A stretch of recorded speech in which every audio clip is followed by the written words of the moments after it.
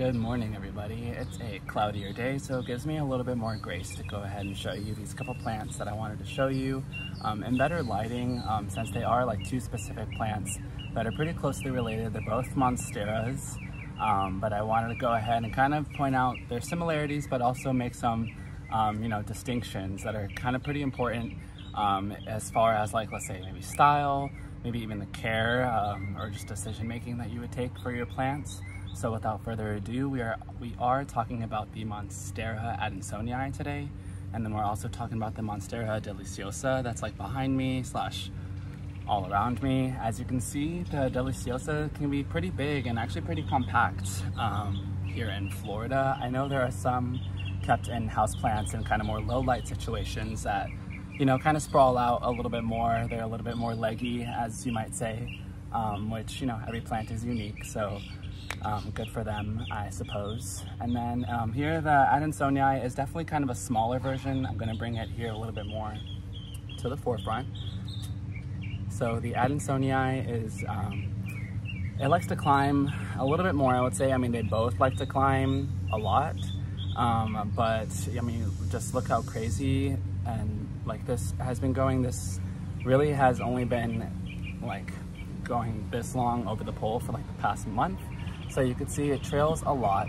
The fenestrations are different in that the adansonii, it doesn't really get like cuts along the side like, let's say, the Monstera does. If I was to kind of angle this a little bit, you see how this almost looks like kind of finger-like, like these are kind of like almost plant appendages.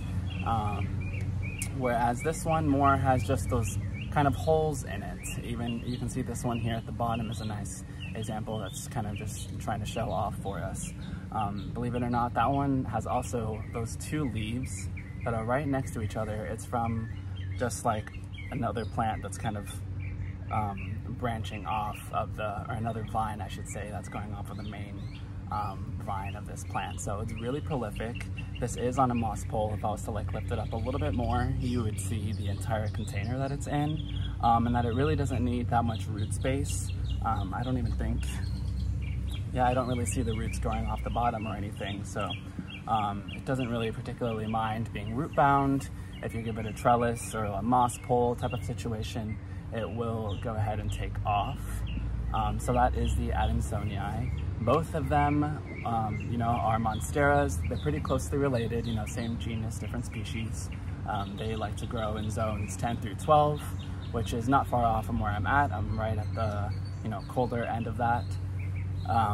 So this is nice.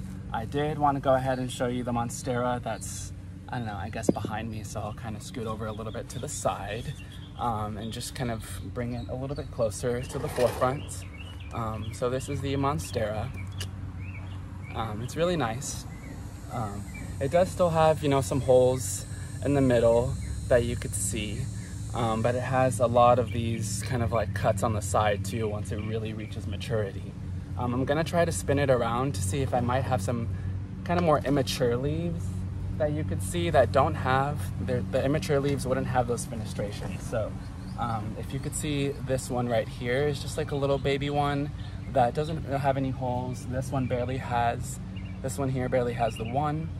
So it's kind of interesting to see like the different stages of a Monstera as it reaches maturity, how it almost like kind of transforms into like a different plant.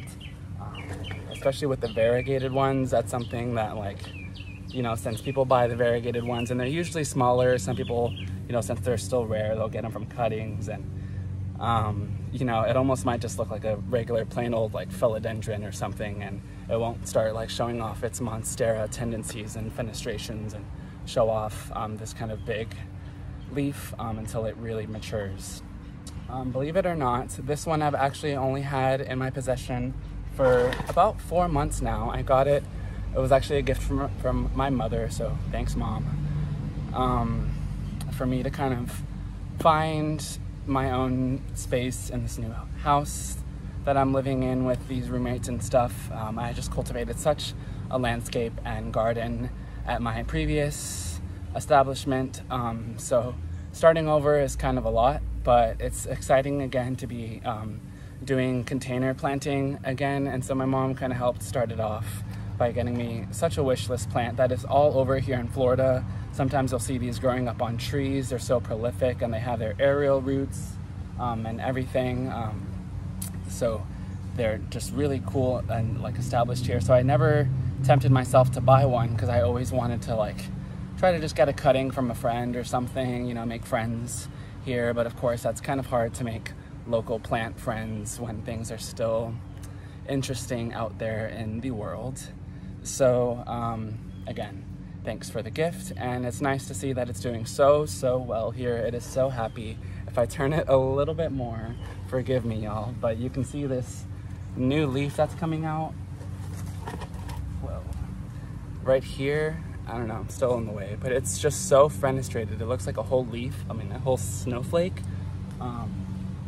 So anyways, I'm gonna stop turning it before it like falls into the pool or something. I'm sure it's probably making some of y'all nervous. I probably would make me as well. So just to bring the adansonii back in the picture for comparison, now that we've kind of talked about them a little bit distinctly,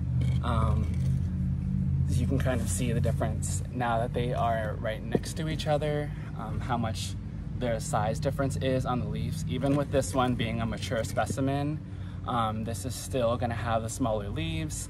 The fenestration is still just gonna be different. They are both still gonna have aerial roots. So naturalized, you do see some like empty plots or some really well-established gardens that have bees growing up on trees and things like that. And I think it's the coolest thing. You'll see them with pothos too. Pothos, maybe not as cool to me because it's really invasive here. These I feel like are a little bit more unique still.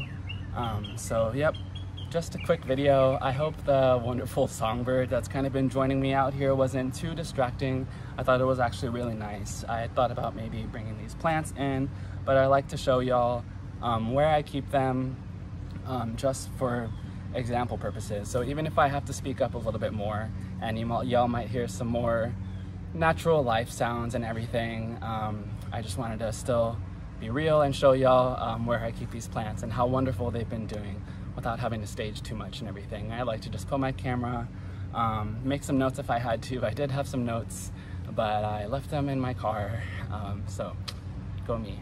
But hope y'all have a good day and everything. I think I'm gonna go ahead and try to be a little bit more routine on this channel and promise, or at least, you know, commit myself to like 2 videos a week, maybe like uploading them to be released on like Sunday and Wednesday. I think that could be pretty good for me to commit to because I like making these videos and checking up on plants. You know, it gives me a reason to make sure things are looking nice, see if things need to be repotted, if there's any bug issues.